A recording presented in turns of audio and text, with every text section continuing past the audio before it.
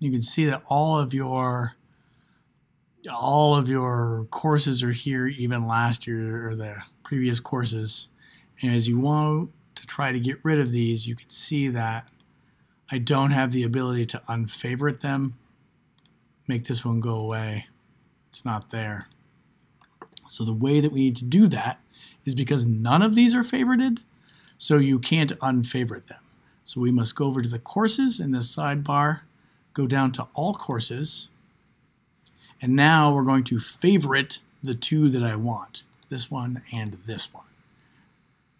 Now when I go back to my dashboard, I think that's all I have to do. Yeah, I don't want any of these or all my things that are in there. I go back to my dashboard. Now, all of those other courses are gone.